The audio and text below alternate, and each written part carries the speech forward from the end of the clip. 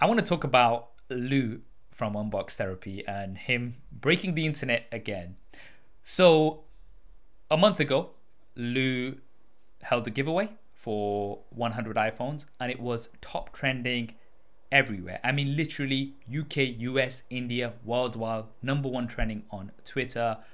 And that was just genius to me. Now, just to give you some background, obviously, I think pretty much anybody listening to this podcast will know who Lou from Unbox Therapy is. One of the largest content creators in the tech space. I believe almost 18 million subscribers on YouTube. Somebody who I really look up to. You guys may see my top-down camera setup in my studio, and that was something that I got from Lou. One of his tips was in one of his very old videos to use a background stand and clamp on a camera, which is exactly what I've got. But also, like, you know, hanging out with Lou a few times. I was in Canada a couple of years ago, went over to his studio. He's got an amazing team. We shot a few videos together, and one of the things that I always find with Lou is that man has a lot of knowledge. Like, after having a conversation with him, I'll always go away with something to think about because he just has a lot of knowledge. And I really like seeing him do things that are different and really making some moves. So this 100 iPhone giveaway, which took place about a month ago, the hashtag was 100 free iPhone 12. Everybody was talking about it. There was millions upon millions of tweets. And today he actually had another campaign, which was with the LG TV and PS5. And again, it was top trending in many places. Now, the few things that I want to talk about here is firstly, how epic that is to see how one content creator can have literally worldwide top trending hashtag that everybody is talking about. Being a businessman, the first thing I want to ask you is, what is the value of something like that? So say if a brand's kind of looking at this and seeing how somebody's managed to be trending worldwide in every region, what is the value? I'll give you two values. One, the value to the brand is highly insurmountable. I haven't watched Lou's video yet, but I almost have a feeling that either LG reached out to, not saying he did, but if I'm LG, if I saw Lou do the iPhone one first, as a brand, I will reach out, and the amount of money I know I'm paying will not be equivalent to a Super Bowl ad. Super Bowl is in 2 weeks, by the way, which is usually around 2.5 million.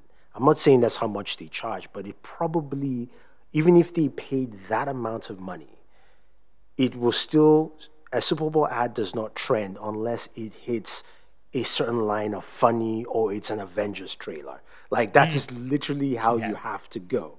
So the fact that one person can do this for you without you going through all those lengths is, I wouldn't say priceless, but it's really huge. So for the brand, it's pretty big. And for Lou, on the other hand, the price point for him is marvelous.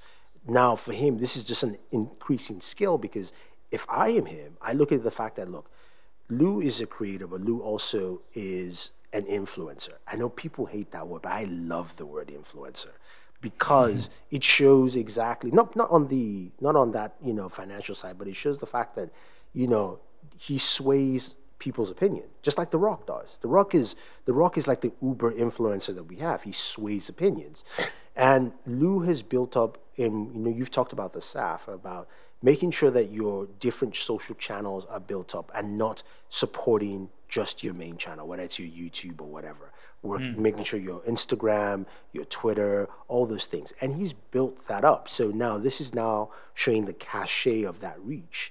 And it's genius. I mean, I love it. It's beautiful to see that in action. It's so, I mean, just seeing that impact. Now, as we're saying, like, even if you were to spend $2.5 million on a Super Bowl ad, you still would not have it trending worldwide on #1, right? Which Lou has managed to do, right? Absolutely. So the value of something like that is massive. Now, I want to. So Lou actually tweeted out. So, you know, 100 iPhones 12s, you're looking at $800 a piece. And with shipping and also taxes for the different regions, because it was international, Lou did tweet that the total cost for the giveaway was close to $150,000, right? Now that was okay. That was the cost of the giveaway in terms of the logistics and obviously all the actual iPhones, right?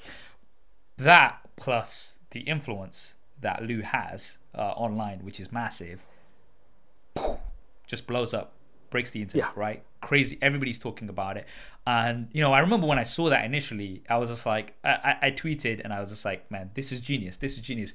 But it's also a great case study to kind of show that, look, this is what can be done. I can do. Right? Yeah. This is what can be done. And again, I just think it's, the way it was done as well was very interactive, where he had a live stream running on his YouTube channel. The hashtag was trending on Twitter. Then they would they would pick a winner at random, and then they would get in touch with them via DM live, and then he would sign the box and write their name inside the box. And again, just, you know, simple things like that.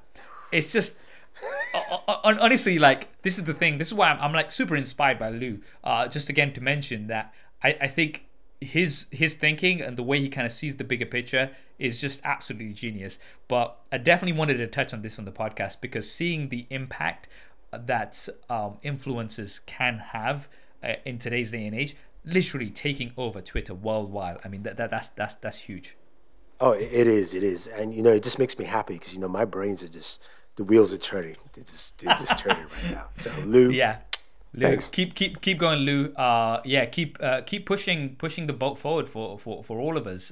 Just because it opens up a lot of doors for every one of us. So keep doing what you do, Lou. Would love to have you on the podcast at some point. I hope you enjoyed that clip. If you want to hear the full podcast episode, then that will be linked down below. And if you want to see more clips like this, then be sure to subscribe and hit that bell icon so you don't miss them. Thanks for watching. This is Saf on SuperSaf Speaks, and I'll see you next time.